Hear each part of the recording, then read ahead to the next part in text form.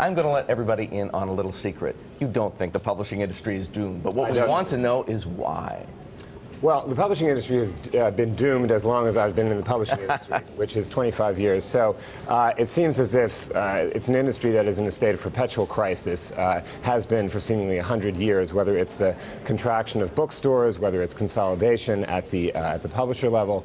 So I would actually contend that the industry has shown itself as a remarkably resilient industry and able to weather a number of storms. If we'd been having this conversation 10 or 15 years ago, I think that few people would have predicted that publishers are actually in as good a position as we find ourselves. What is the #1 challenge facing the industry right now? Because we hear about so many different threats.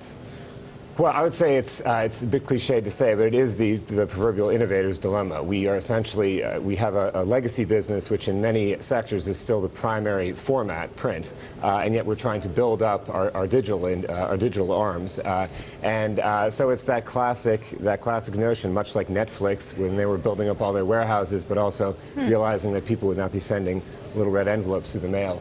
Can publishers make as much on e-books as they can on real books? Well, it's a question of dissemination. I think that we've found that when we take some of our backlist bestsellers and offer them at modest prices for short periods of time, we can actually reach a much larger number of people. And we're a mission-led organization. In fact, the entire university press industry, and there are over 100 university presses in the country, are mission-led and are all about getting the word out. So I like the idea of selling more books for less money.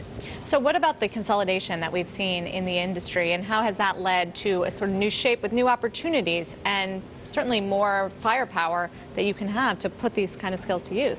Yeah, well, I think when people talk and worry about consolidation, I think there's I would argue, an overemphasis on the editorial component. There's this notion that there'll be a less diversity in terms of the number of books that are offered, and I think that when you have consolidation, what organizations are looking for, and you know this better than I do, is they're looking for efficiencies, oftentimes in their back office operations, oftentimes in the way in which they are distributing their wares, and I think that that's been proven time and again. The industry has been consolidating for 15 or 20 years, and that's happened both at the publisher level and, again, at the retail level in various ways. How has Amazon, say, changed the way you had to do business? Well, Amazon has, and all of online book selling has meant that we actually can reach our market in a great many places in a way that we once weren't able to. I think that the onset, before even we were talking about e-books, the onset of digital printing meant that publishers weren't taking these enormous risks on print runs. So we actually have become, in many ways, a more efficient industry. You said a moment ago, though, that the hope is that you sell more books for less money. How much less money? Well, that's the big question, right? I mean, that is. Well, what's it like? Give us a snapshot. What's it like right now, relative to where it was 25 years ago? How much less are you getting per book relative to the cover price? Yeah, well, I think, again, it ranges on the type of book. There are highly specialized works that certain publishers publish that are hundreds of dollars, even in ebook form. But I think that the range has been from special promotions as low as $3 or $4, to in the neighborhood of $12, even $20. So it has ranged depending on. In your effort to sell more books for less money, is there a specific editorial focus for you right now, a genre perhaps that you're more focused on strategically? Well, I think one of the things that I'm always struck by is how the internet has highlighted that we are essentially a tribal species, right? We organize ourselves into like-minded communities, and where the university press world, I think, has benefited is that the academy, higher education, is organized into fields, disciplines that are essentially tribal, and so I think we're able to realize those efficiencies through the internet in a more effective way. Has the business model changed?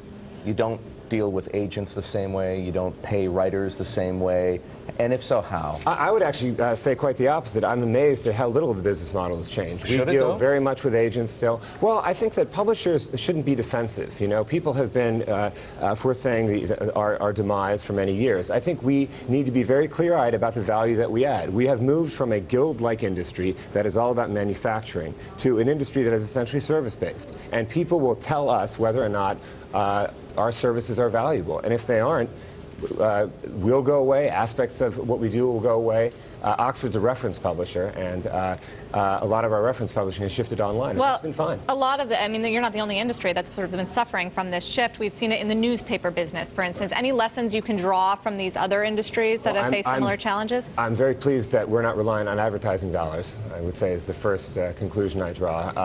And I think we have actually learned, it has been an evolutionary process, and we are moving more and more towards a digital model, but we've managed, I think, quite successfully to make that transition, which isn't to say that there aren't going to be enormous challenges. What are the lessons, though, to Sarah's point? If it's not from newspapers, for example, how about music, for example, like the iTunes Store, or Netflix, for example? Can you draw lessons from those business models? Yeah, I think the lessons are that we need to, we've had a linear model of delivery where we made things, we made physical books, again, the manufacturing point, and now we are basically in a much more fragmented environment, and we have to take advantage of all of those possibilities. Are people going to want books by chapters? Are people going to want chunks of content? The number of business models that are being presented to publishers as to what startups want to do with their content is just staggering. How do you decide?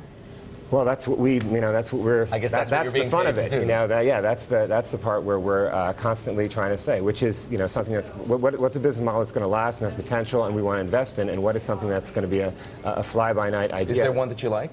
There are many that I like. I mean, one that you could tell us about so that we can actually walk away thinking, oh, that's something I didn't know about. Well, I think that there's a lot of potential around the notion of lending books. I think that that's one of the things that we're looking at and exploring, and but even that is fairly early days. Disintermediating the library. Well, I think the libraries continue to be very crucial partners to us.